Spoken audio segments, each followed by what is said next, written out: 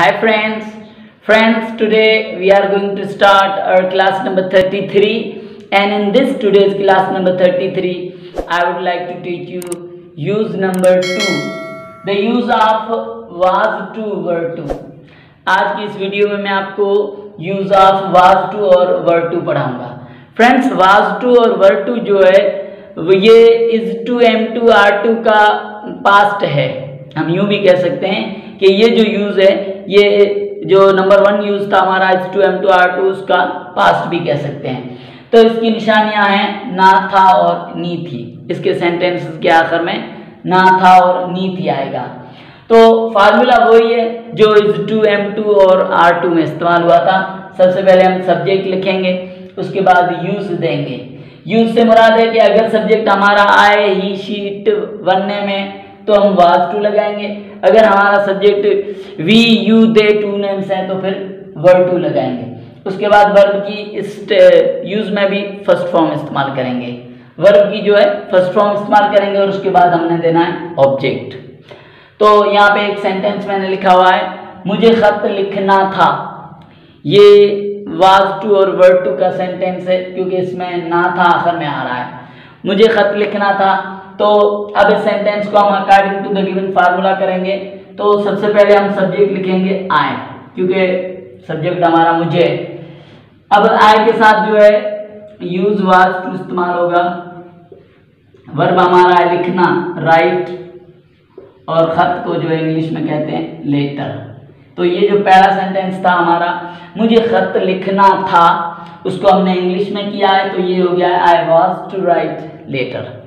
तो फ्रेंड्स, इसी जुमले को हम नेगेटिव इंट्रोगेटिव और इंट्रोगेटिव नेगेटिव भी कर सकते हैं, जैसे कि पिछले use is to, M to और आर टू हम सीख कर आए हैं कि इसको नेगेटिव करेंगे तो सबसे पहले आई लिखेंगे, उसके बाद वाज, उसके बाद नॉट देंगे और फिर हम टू का इजाफा करेंगे और उसके बाद वर्ब जो है राइट और आखिर में हम लेटर देके फिनिश करेंगे। तो ये हो गया है I was not to right letter. इसी जुमले को इंट्रोगेटिव करेंगे तो सबसे पहले वाज लिखेंगे, was I to right letter, क्या मुझे खत लिखना था। अब इसी को इंट्रोगेटिव नेगेटिव करेंगे तो was I not to right letter, क्या मुझे खत नहीं लिखना था। तो फ्रेंड्स, अब ये जो नंबर 1 सेंटेंस था हमारा, मुझे खत लिखना था, उसको हमने जो है इस यूज वाज टू और वर टू में अफर्मेटिव, नेगेटिव, उसके बाद इंट्रोगेटिव और इंट्रोगेटिव नेगेटिव कर दिया है। तो फ्रेंड्स, अब यहाँ पे मैंने कोई 6 सेंटेंसेस लिखे हैं जिनको हमने इस यूज वाज टू और वर टू में इंग्लिश में ट्रांसलेट करने हैं। सबसे पहला हमारा सेंटेंस है, महकान को कंपेयरिंग करनी थी। सबसे पहले हम सब्जेक्ट लिखेंगे जो कि हमारा है वन नेम महकान। अब इसके साथ जो है वाज टू का इस्तेमाल होगा।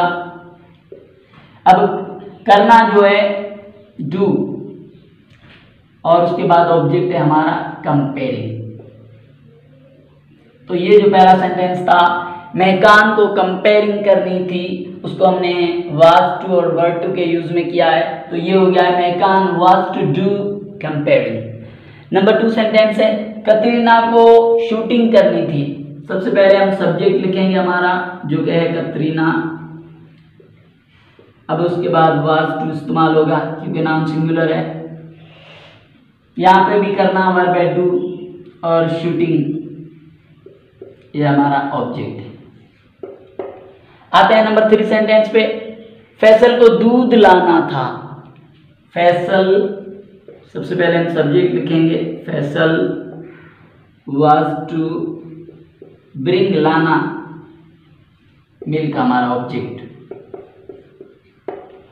नंबर 4 सेंटेंस, अब्दुल रज़ाक को मैच जीतना था। Abdul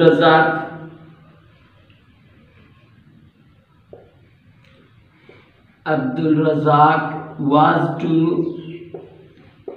win match. अब उसके बाद सर आजम को बायो पढ़ानी थी।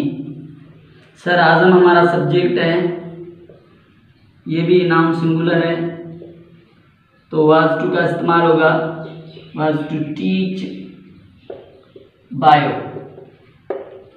आते हैं नंबर 6 सेंटेंस पे, जो कि हमारा है आपको व्हाट्सएप चलाना था।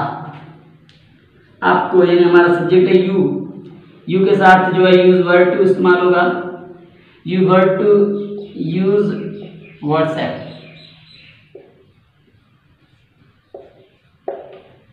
तो फ्रेंड्स, ये कोई 6 सेंटेंसेस थे जिनको हमने जो है ट्रांसलेट कर दिया है इस यूज के अंदर, वाज टू और वर्ड टू के अंदर।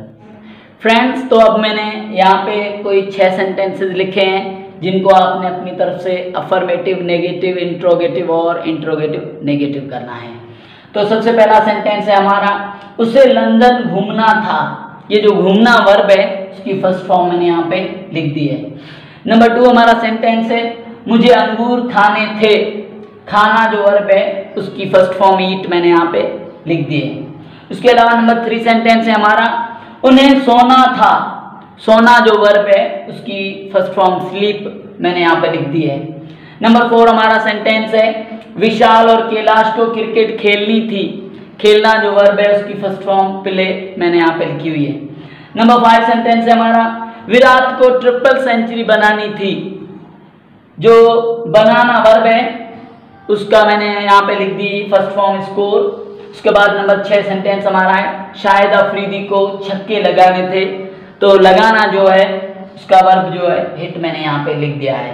तो फ्रेंड्स, ये कुछ सेंटेंसेस हैं जिनको आपने अपनी तरफ से अफर्मेटिव, नेगेटिव, इंट्रोगेटिव और इंट्रोगेटिव नेगेटिव करने हैं। बल्कि मैं तो यूँ कहूँगा कि मज़ीद आप ऐसे जुमले बनाएं जिनमें आप ये जाहिर करें कि सब्जेक्ट ने माजी में कोई काम करने का शौक था। सब्जेक्ट अपनी मर्जी से माजी के अंदर कोई काम करना चाहता था। मज़ीद ऐसे जुमले बनाएं, उनको अपनी तरफ से अफर्मेटिव, नेगेटिव, इंट्रोगेटिव और फिर इंट्रोगेटिव नेगेटिव करें। जितनी ज़्यादा मशक करेंगे आप उतने ही ज़्यादा काबिल बनते जाएंगे। तो मैं यकीन दिलाता हूँ कि जैसे जैसे आप हार्ड वर्क करते जाएंगे, जैसे जैसे आप ज़्यादा मेहनत करते जाएंगे, जैसे जैसे आप ज़्यादा जो है मशक करते जाएंगे, आप जो है बहुत ही अच्छी तरह इंग्लिश ग्रामर सीखते जाएंगे। थैंक्स।